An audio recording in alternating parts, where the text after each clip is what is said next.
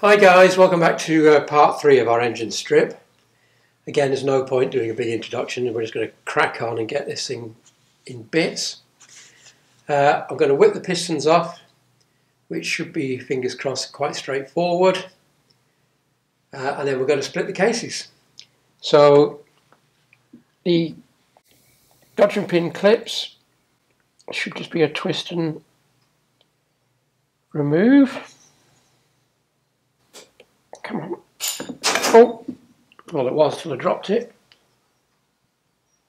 There we are. Pair of those. Now, these are proper Citroen pistons, so they should push out. The aftermarket ones are often a bit tighter, but the Citroen ones are normally okay. But it won't. Okay, so we're going to have to use the drawing method again. Let me just find my bar. Right, different bar from last time, just for the fun of it. Slightly stronger than the old one. So that will act on the gudgeon pin, which will pull through into the hole created by the large socket. So let me just tighten that up. And of course this will impart no sideways movement on the crank at all, which is what we want. Right, that should just wind down now.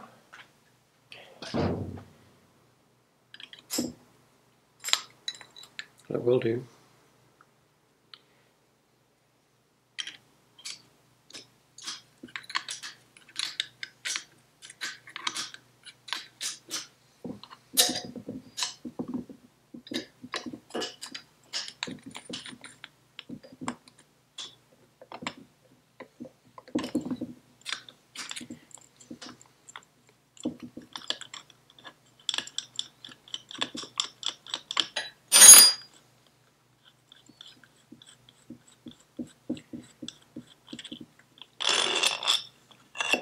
Right, there we are.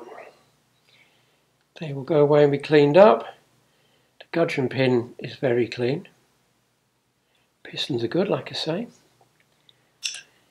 I'll have to check ring gaps and things. Right, I'll just do the other side and then bring it back. The other one off. So now we need to loosen these, take the oil pump cover off, and then start undoing some of the case bolts. And also take out the oil pressure release and that sort of stuff. But I think that's it. So we've got those two.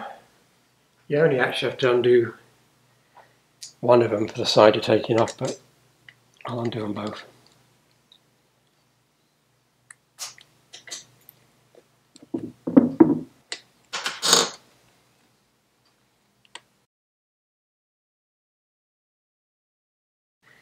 And in our oil pump cover, 12 millis.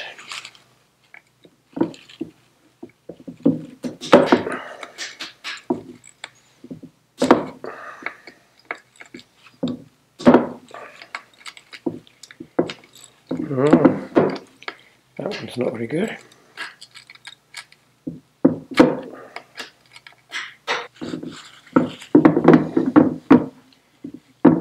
Yes, there we go. Right, still yet more oil dripping out. Give that a gentle tap.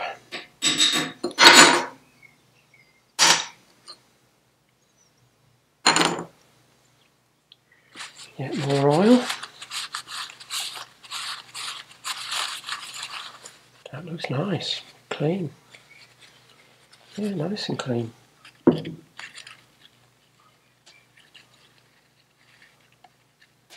Right, we'll leave that for a minute till the cases get split, because that'll pop out easily then. Right, so while we're here, I'll just undo that 11 milli so I don't forget. Otherwise when I go around doing them, I'm doing them. I'll forget that one's in there.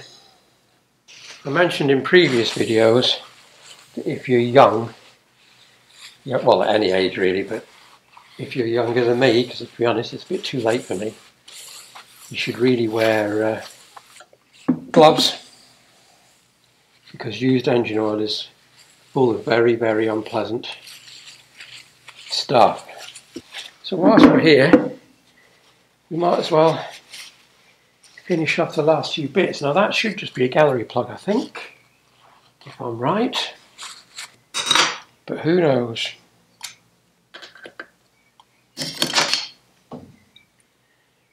I could always look at a workshop manual, of course, but that would be far too simple, wouldn't it? Yep, gallery plug, and that means on this side, as expected, should be some sort of oil pressure release valve, and it is. Oh, a loose ball. Whereas the later engines, of course, had the sleeve. Right. Okay, so I think we can start undoing our case bolts. So we'll have the little ones out first, and then the 4 big ones at the end. So top one, that's gone. There's one down the bottom here, tucked away in there.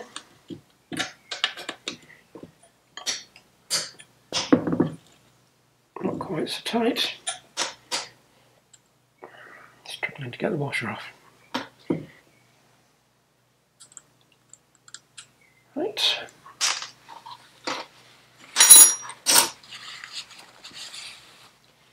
And then there are others on the bottom.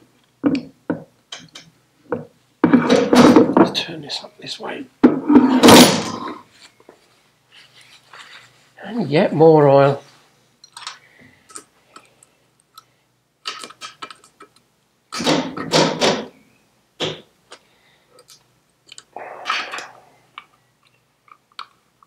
These are silly tight.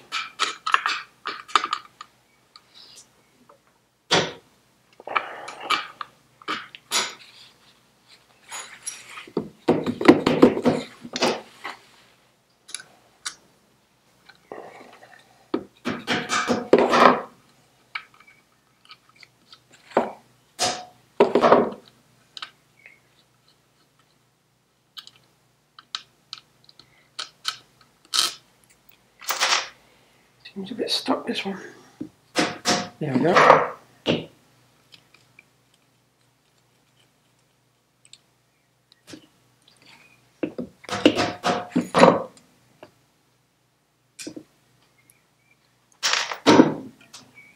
Right. So that should be all the small ones, and you've got 2 big ones there. 2 big ones there, which we will do now.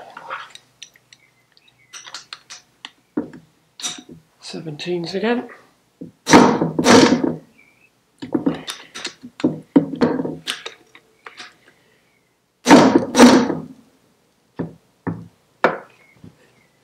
Wow. Oh. I'm not sure an old band should be doing that, but there you go. That was tight. I'm not sure they're meant to be that tight, to be honest.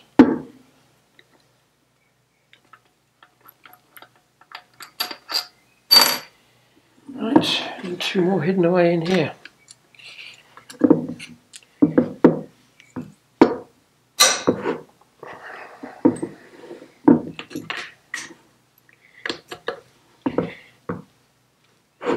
Oh my word.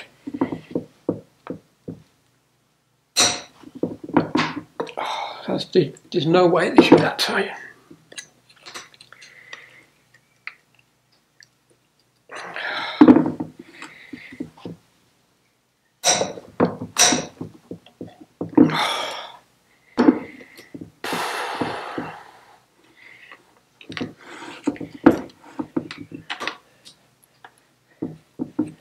Right.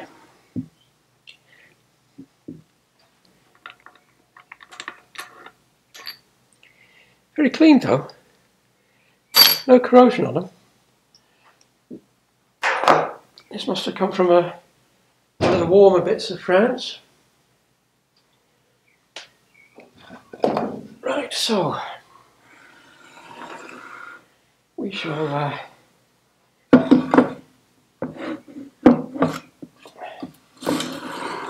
prop things up a little bit on this side. That'll do.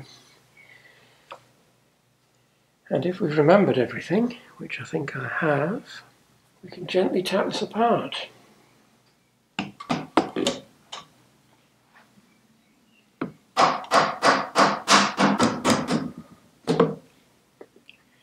then if I just, can you see that? Bring it up a little bit more. Yeah, you could hear the note change instantly. So if I just move you around a little bit, it's coming apart. If you recall in the last video, I couldn't get this to come out, and that's what it's meant to do. It's meant to slide like that. We shall look at that more closely later on. So that's what's meant to have happened. That stays on the crank. The two will be reunited the minute I get the crank out, because these things should be kept together. Right. Let's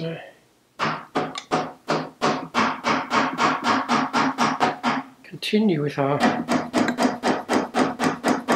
tapping, shall we? I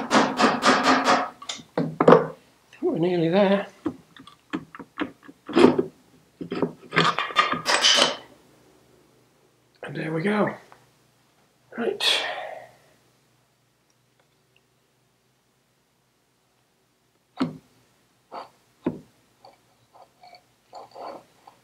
Now, there's our seal out. So instantly I've spotted a problem. Let's just bring you in and we shall have a look. There's our cam, and the lobes are great. Nothing wrong with them at all, lovely condition. Not a mark on them. And we know our crank's okay,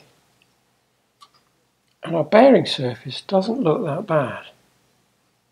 However,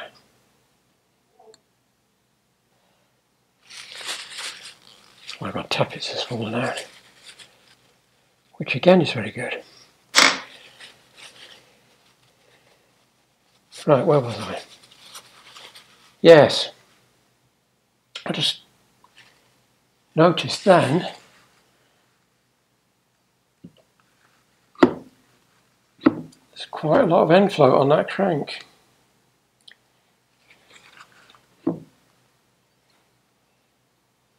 Which isn't right, is it?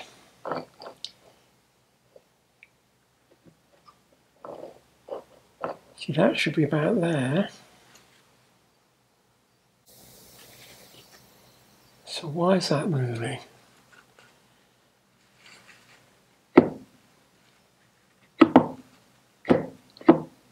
You expect a bit of end float, but that looks about quite a lot.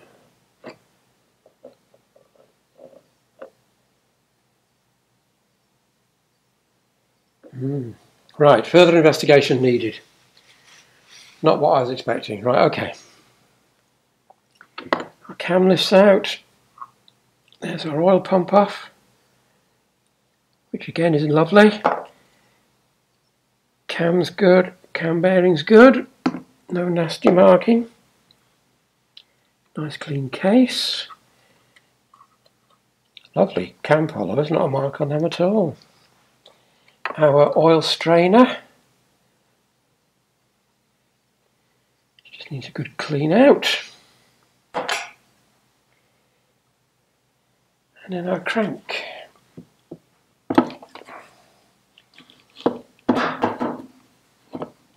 Which is a little reluctant to move. There we go. Right.